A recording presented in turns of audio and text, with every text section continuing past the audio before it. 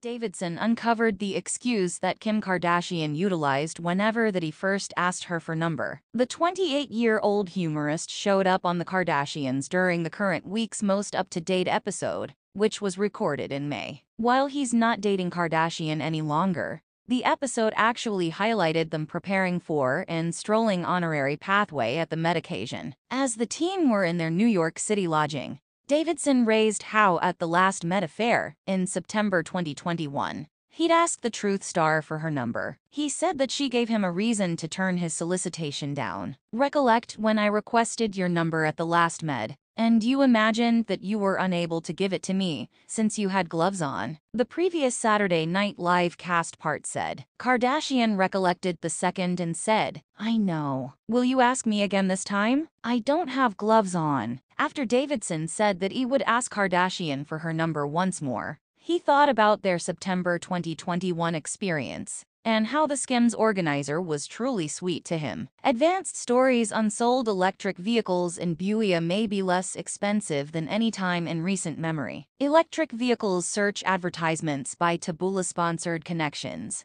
It was really the most delightful reason ever, he said. I realized it was a reason, yet I was in the vehicle being like, amazing. She knows how to, similar to, cause somebody to feel quite a bit better about themselves. I felt that was truly sweet. You were like, gracious, I'm sorry I can't give you my number. I have gloves on, he added. The business tycoon was moved by her currently ex's proclamation and said, oh, I had known. The insight about Kardashian and Davidson's parted first broke in August, in the wake of dating for a considerable length of time. As per a source who addressed E! At that point, they had a ton of affection and regard for one another. However, their timetables made it truly hard to keep a relationship. During a discussion with Interview magazine distributed 1 month after the separation, Kardashian shared her kindly words for Davidson and said that she was invigorated to see what his future holds. He's a doll. He's in a real sense such a decent individual. They don't actually make them like him any longer. I'm invigorated for what he has coming up, the KKW Magnificence pioneer said. With respect his next for her dating life, Kardashian likewise uncovered in September that she was cheerful single and wasn't exactly searching for another relationship. I assume I really want a chance to myself and to center, finish school. All that, she said on The Late Show with James Corden. At that point, be that as it may, I think my next course. I feel like I need to go to better places. Obviously, it's not working. Anything I'm doing? While Davidson hasn't openly examined his affection life, he stood out as truly newsworthy prior this week, when tales initially started about him dating model Emily Ratajkowski. The Saturday Night Live alum made his most memorable in-person appearance on Hulu's The Kardashians during the November 17 episode of Season 2. While Kim and Pete are at this point not together, the episode took watchers through the then-couple's night out at the 2022 Met occasion,